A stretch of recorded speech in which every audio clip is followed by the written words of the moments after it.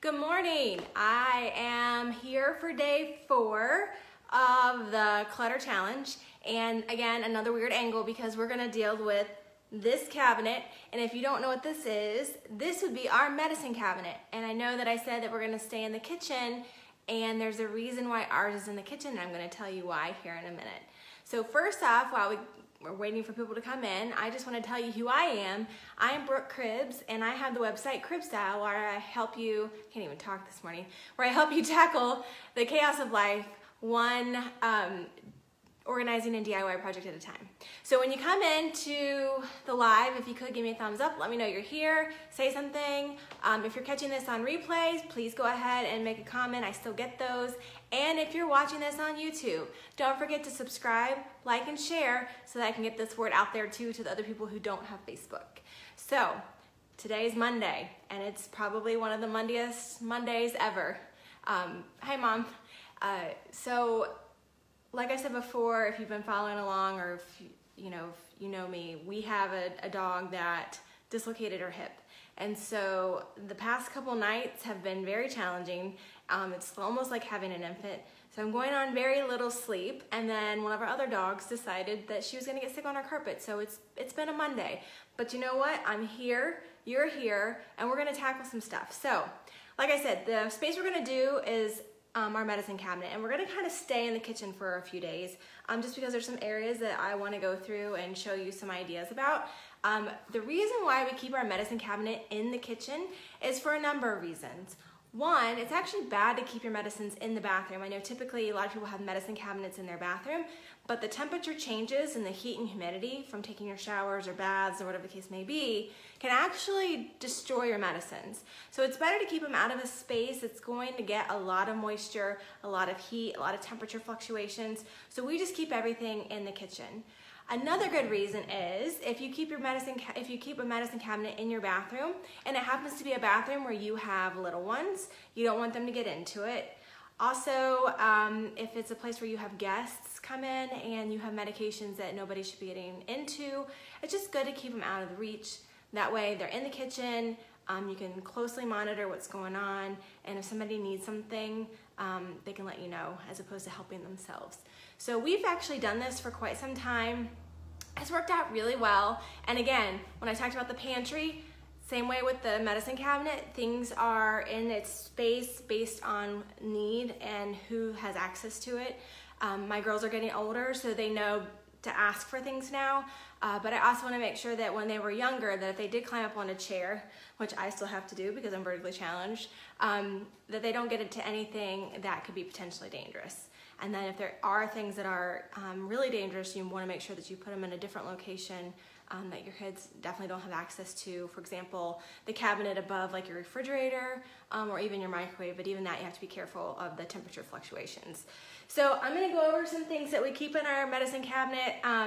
It's good periodically to go through and check the expiration dates on things, especially if it's been a few months since you've seen some things. Same with like pain medications and that sort of thing. So on the first shelf, you'll see it looks like a bit of a hot mess. And like I said yesterday, organizing is just like any other thing you do when you clean your house or you tend to your garden. You want to make sure that you periodically go through and kind of spruce it up. And so that's what we're going to do with this. So on this first shelf are all the things that we need daily. So it's all the kids' daily medications. It's mostly Courtney's daily medications because I don't take anything daily that I need to have in here. And then there are, of course, Band-Aids. And for our Band-Aids, we actually keep, I labeled it Boo Boo Box. It's an old wiper container. So when the girls were little, this is what we kept the wipes in. So now we just keep the Band-Aids in it, as well as some little healing sticks and some different itch relief gels that the girls can use, and Neosporin. So I like to check this periodically because I still have one who likes to use Band-Aids a lot. So we want to make sure we have good Band-Aids on hand at all times. We also keep Aquaphor because this is a really good healing ointment. There's some things that I've had done to my face where I've had to have this, and this is actually really good. A little bit better than Vaseline, so we have this on hand. We don't use this every day, but it's on the everyday shelf because somebody didn't put it back where it needs to go. So I'll make sure I put it back. The other thing is I like to wash these caps with some warm water and soap. I can tell this one has not been washed, so I will wash this.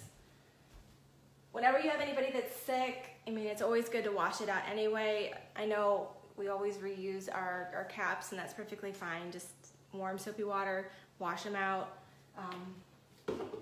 And here's another one. See what I mean? All right, so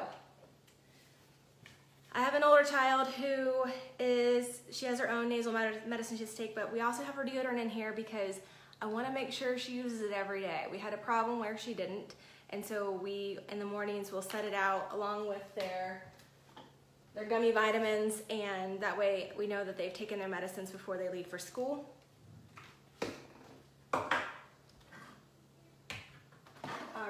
These are my favorite containers. I got these at the Container Store. I like them because they have a handle, so I can very easily stick them in and grab them. What I also did, and I don't know if you can see it, I marked it daily, so we know that these are the daily medications that my husband uses. Some of these, like I said, can also be moved. At one point, we were nursing a bit of a cold, so we needed to have some zinc and some throat lozenges, so again, those can be moved to the other areas, and all the things that he needs.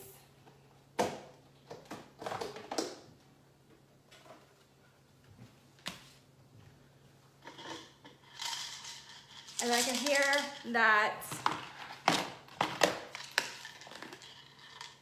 3 ibuprofen are not going to do anybody any good. So let me go get my list.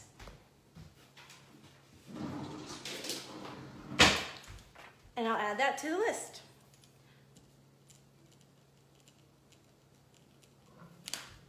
And we do like to keep these in the dailies, only because you'd be surprised how often you have a headache or an ache in general. And then found another cap that needs to be washed. And another one. So clearly, we're not winning any cleanliness awards in this family right now, but we do wash them if next time we go to use them. I have not taught my girls how to swallow pills, so if anybody has any suggestions on how to make that happen, I would greatly appreciate it, because that's an area that I'm scared to death of. We tried it, it didn't work, so we still use the liquid pain reliever for the girls, but that needs to change sometime soon. And then of course this is like a Miralax solution that we use daily.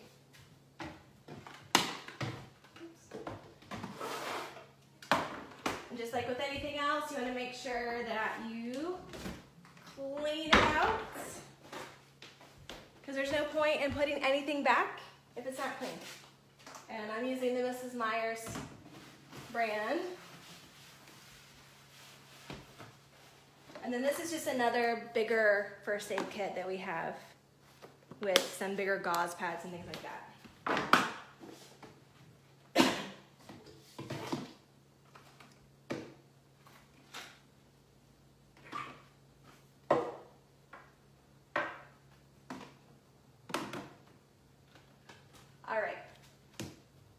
The other thing that we do have is stuff for the kids, and these are just kid medications that we've accumulated over the last few months. And again, these handy baskets, the handle baskets from the Container Store, I marked them kids. So when you're looking up in the cabinet, you can easily see this is the kids, that's the daily, without having to figure out where the different medications are, so we know that if the kids have something excuse me, a little more severe, we grab these are the kids appropriate medications. And I will tell you, I've already gone through this one recently, where we keep the thermometer excuse me, because it's mostly where they're the ones that are going to use it the most, as well as the little ear things, so that when we use it, we have that in there. So, and And then for our fur children, they have their own as well. So we know everything in this little box is for the puppies. So their heart guard and neck guard and some wipes and their brush and all that. We like to keep that in the same area. This is also for, and then the one that's up a little bit higher, that's adult only medication, and we keep it up higher just because it's stuff that we don't want the girls getting into, a little bit stronger medications.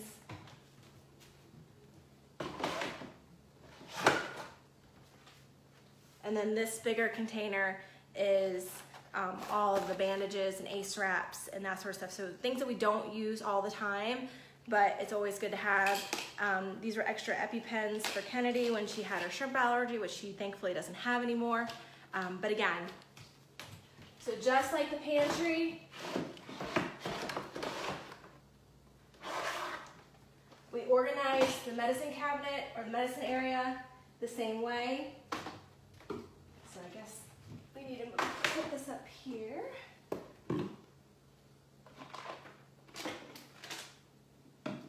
Clearly we've had problems with some allergies lately.